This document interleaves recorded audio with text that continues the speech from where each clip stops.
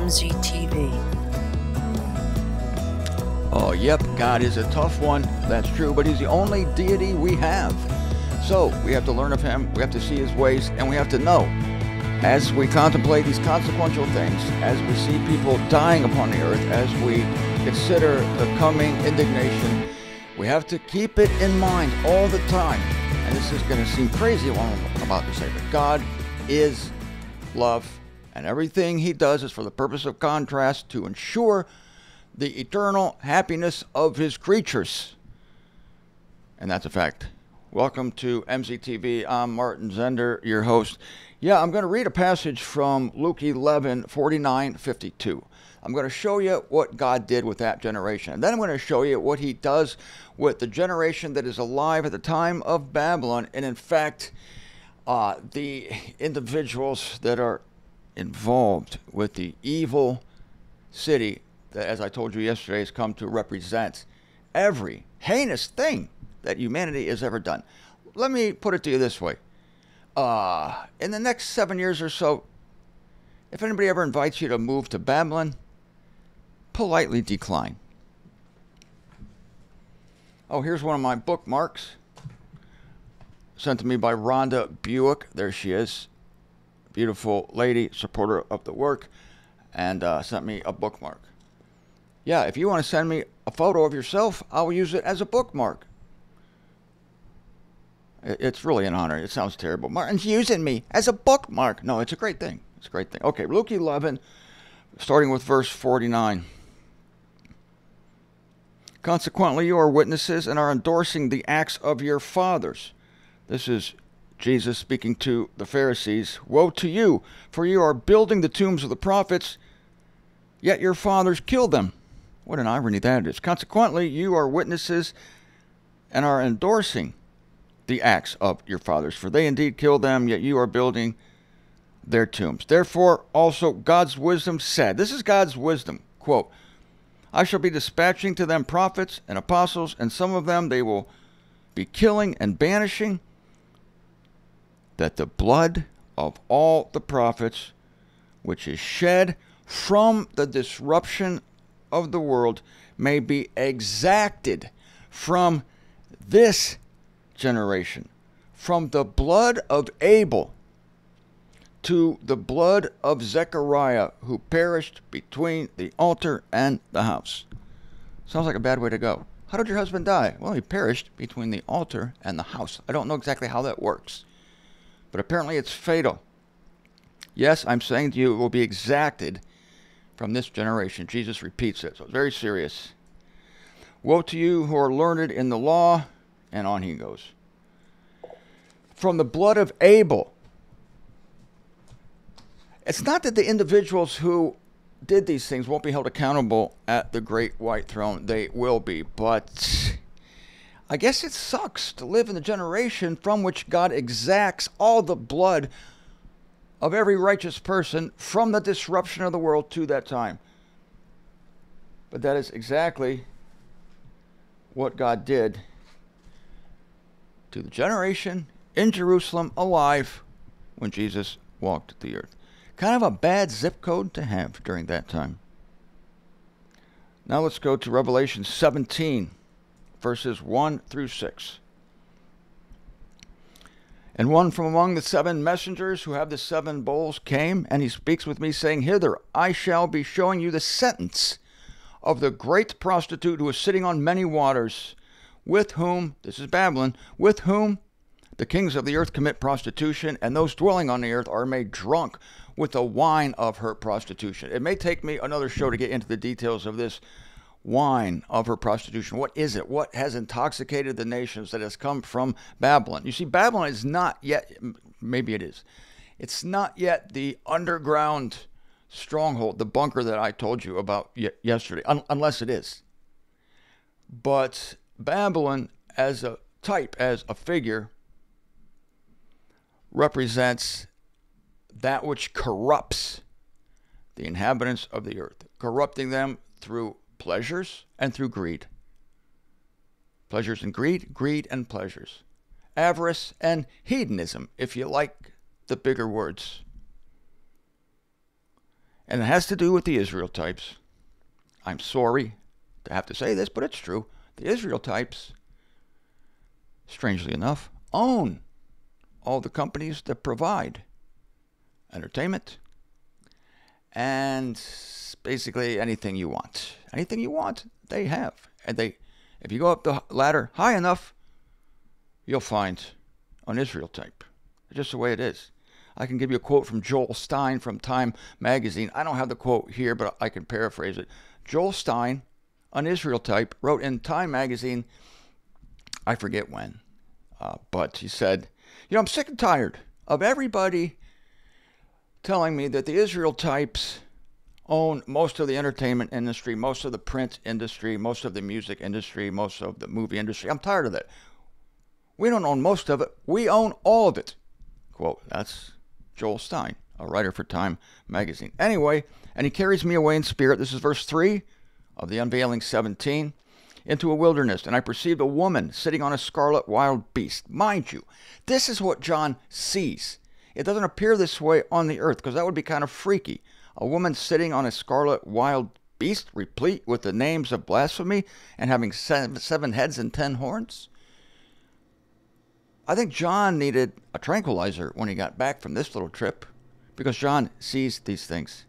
And the woman was clothed with purple and scarlet and gilded with gold and precious stones and pearls, having a golden cup in her hand, brimming with abominations and the uncleannesses of the prostitution of her and the earth.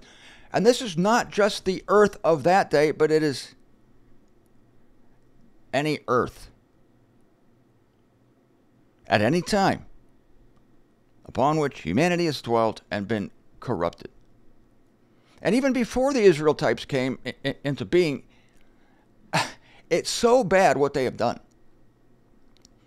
that everything that happened before them, just like I read in Luke chapter 11, is going to be exacted upon the nation that happens to be, holding the hot potato or whatever when the buzzer rings, when the final bell sounds. Whoever's left holding the hot potato, oops. Gonna have to exact everything that's ever happened bad upon the earth upon you. Why me? Suck it up. You won't be able to do anything else. And on her forehead is written the name, Secret Babylon, the Great, the mother of the prostitutes and the abominations of the earth. The mother of the prostitutes. All prostitutes. And I perceived the woman drunk with the blood of the saints. This is the beast of Revelation, which is an amalgamation of all religion and political power. It is the confluence of church and state. The worst church and the worst state that humanity has to offer. It's an illicit union, thus the figure of a prostitute, sitting on a wild beast. The wild beast is the systems of the earth. The prostitute is unfaithful Israel, drunk with the blood of the saints and with the blood of the witnesses of Jesus. This is what I told you. Those people who say that, this Revelation book claiming that Babylon will exist again and that the traumas and the pleasures and the hideousnesses of days past will be exacted upon her. No. Babylon was destroyed years ago, as I told you. Seleucia, Nicanor, whatever his name is, and the other guy, Trajan.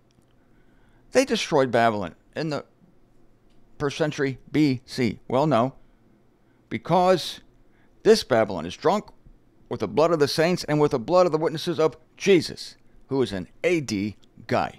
Now, and I marvel at perceiving her, the marvelous great. All right, let's let that rest there, and I'm going to go to Revelation 18:24. This is biggie. Here we go.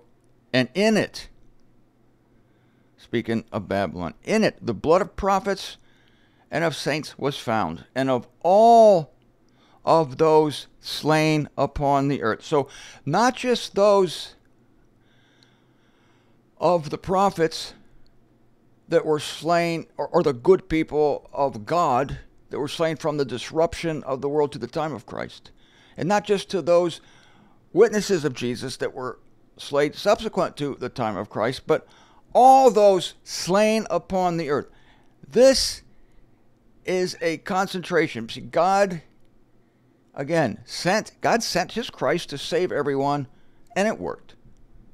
But we'll see that manifest in eons to come. But in the meantime, for those of you who want to see vengeance and judgment, after all, Paul says, to those of you frustrated by not being able to get back at all the evil people of all time, God says through Paul, vengeance is mine, says the Lord. Paul's quoting the Hebrew scriptures there. But God does it for their own good. God is quick in judgment, lingering in blessing. When I say quick in judgment, you might say, well, 3.5 years, and that's all this is going to be. All this is going to be. But compared to 1,000 years, it's a good investment, as long as I don't have to be there. Yeah, and in it the blood of the prophets and of saints was found, and of all those slain upon the earth.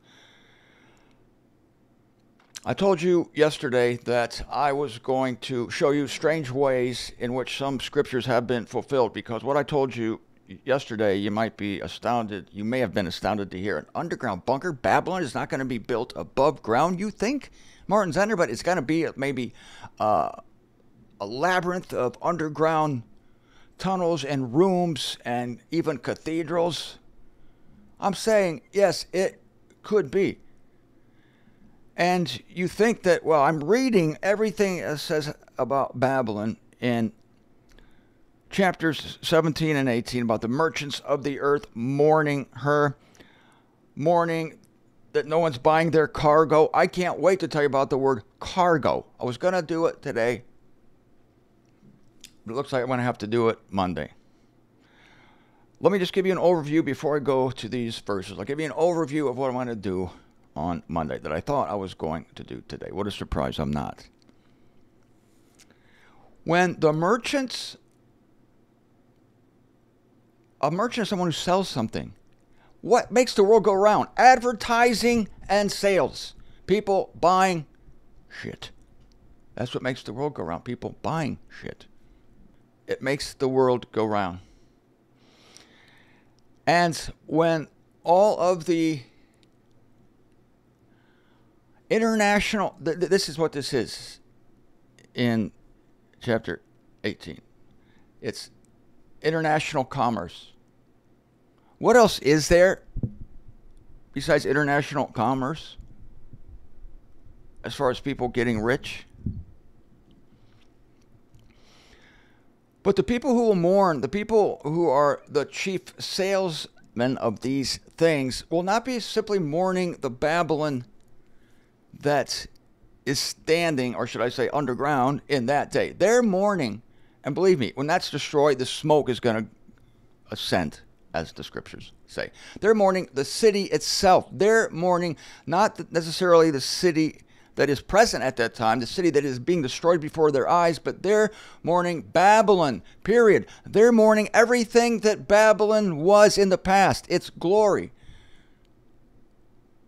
its grandeur, its excessiveness, its pomp, its ceremony.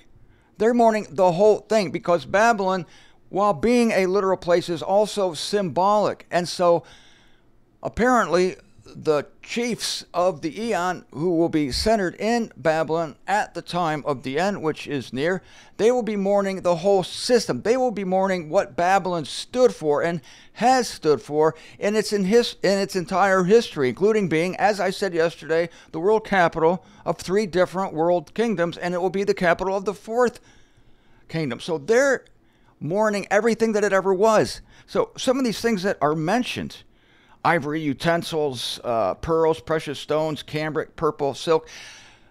I'm not saying these aren't current commodities, because they are, but they're also ancient commodities. So they're mourning the whole thing.